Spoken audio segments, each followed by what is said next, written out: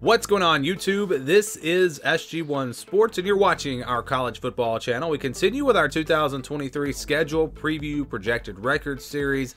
The Iowa Hawkeyes are up next. Before we get to 2023, let's look back at 2022. So here is the schedule for Iowa last season. You see an 8-5 record, 7-5 in the regular season. Had a really tough stretch right there in the middle. Michigan, Illinois, Ohio State. Three really tough games there in a row. Still surprised that they lost to Iowa State, but you know that was a tough one there.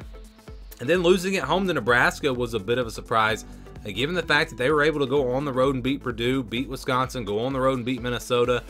Again, that Nebraska loss was a bit of a surprise. So, you know, an okay season for Iowa last year. You look at who they played out of the East. You know, they had Rutgers, they had Michigan and Ohio State. So Michigan and Ohio State out of the East. That made for a pretty tough schedule in the Big Ten. Looking ahead to 2023, in the non-conference, they'll play Utah State. They'll play on the road at Iowa State, and then they get Western Michigan at home. Road games at Penn State, they get Michigan State and Rutgers at home. So Iowa State and Penn State, the two road games in outside of the division, and the other four games here at home. Not quite as bad against the East. Again, Penn State is going to be tough, very tough on the road, but no Michigan, no Ohio State. Michigan State and Rutgers figure to be in the bottom half of the East. So this is a pretty good draw there, and outside of Iowa State, really nothing tough in the non-conference. All right, so let's go week by week. They will open up with Utah State on September the 2nd, a game that Iowa should be able to take care of business in. Iowa State after that on the 9th. Again, surprise loss last year. We'll see what happens this year. That rivalry is always exciting. Iowa has gotten the better of Iowa State most seasons, so that'll be interesting. Very interesting to see what happens in that one. Western Michigan on the 16th. Then they'll play at Penn State on September the 23rd. That'll be the very first Big Ten game. So they play all three of their non-conference games first.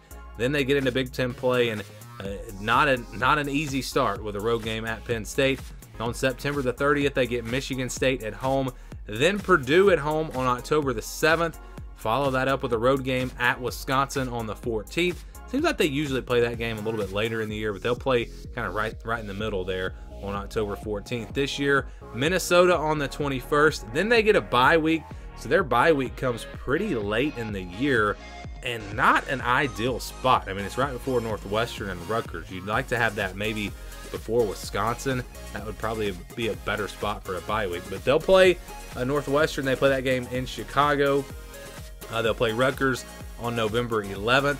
And then Illinois on the 18th. That could possibly be a big game in the division. And also this last one at Nebraska. They'll play once again on the Friday after Thanksgiving.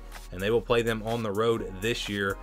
So you look at the schedule. I would say it's a little bit easier than last year just because of the fact that you trade Ohio State and Michigan for Michigan State and Penn State. I think that's easier. You get to play Rutgers, who's probably the worst team out of East. So pretty good draw there out of the East. The non-conference is not all that tough. Of course, they do play Iowa State like they always do, but they don't have any other really tough game outside of that one.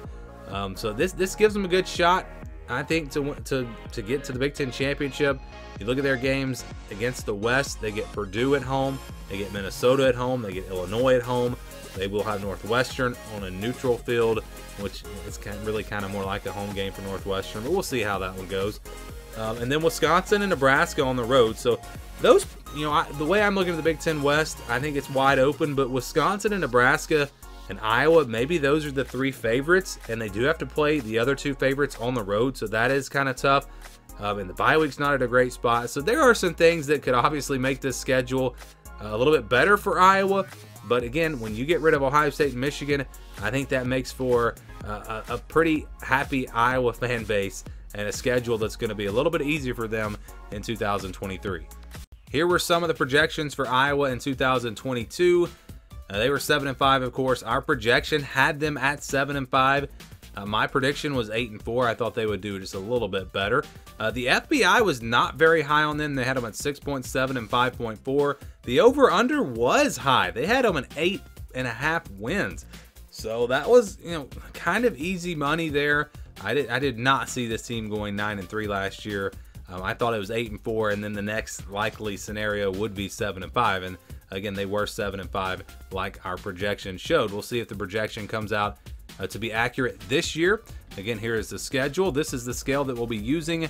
If it's a 50-50 game, that'll be a game in the white. That's a game where I think the spread will be less than a touchdown.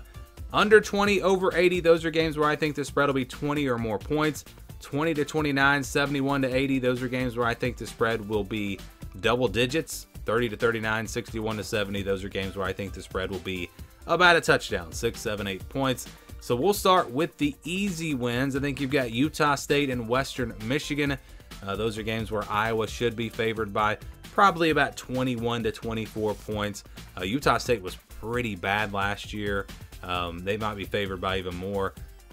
And you know, you go back to last year, as bad as their offense was, there were still games where Iowa was favored by like 28 points. So I think they will be favored by 20 plus in both of those games. And then I think Rutgers you can put in the blue. I think they'll be favored by double digits in this one, probably 16, 17 points. Probably somewhere in that range, but that is not a guaranteed win, but should be a pretty easy win for Iowa. So those three games will be counted as wins when we do the projection here in just a second. Now, how about games where they will be favored by about a touchdown? I think Michigan State and Northwestern probably favored by 7 or 8 points in these two games. You know, Michigan State, Northwestern had down years last year. You would expect them to at least be a little bit better this year. It's hard to say right now. Again, this is February, so by the time we get closer to the season and then into the season, maybe these games are closer to 50-50 games, or maybe they're games where Iowa is favored by 14, 17 points. Who knows?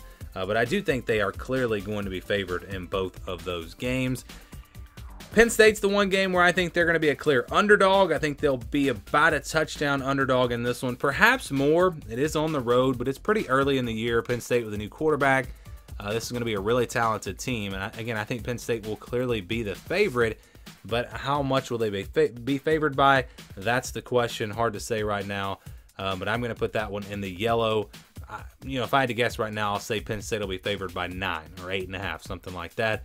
And then the rest of the schedule, you know, it's the same thing we did with the Big Ten West last year, except I think I had Illinois finishing at the bottom of the West, as bad as that prediction was, and I thought Northwestern would be closer to everyone else.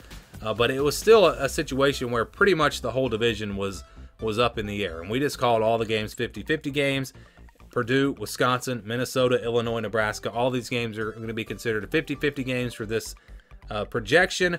You know, I think Iowa will be favored against Purdue and Minnesota and Illinois at home by 4 or 5 points and you know, something like that. And they'll probably be underdogs against Wisconsin and Nebraska on the road, but not huge underdogs, 3 or 4 points. And again, all these games are close enough. These teams are close enough where we just throw them in there and say these are 50-50 games. And then Iowa State, because they beat Iowa last year, because it's on the road, you know, I think that has to be considered a 50-50 game. You can't really say that Iowa is going to be favored by a touchdown.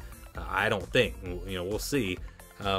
So to get the projection here, we count the green and the blue games as wins. We use 35% for the game against Penn State, 65% for these games in the purple, and 50% for everything else.